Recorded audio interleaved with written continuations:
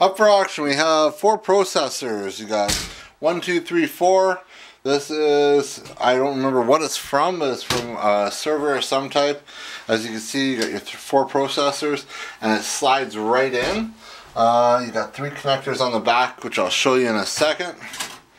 We'll just pop that out. I already took it out so I can do this. Here's the back. As you can see, there's your connectors that you'll require when you have to put it into either a server or whatever it was in. These here are a processor, 3.0 gigahertz, 8 megabytes with heatsink. And I don't know if you'll be able to see that. It's fairly small. And there's all the information from the processor. So you got 4 processors in here.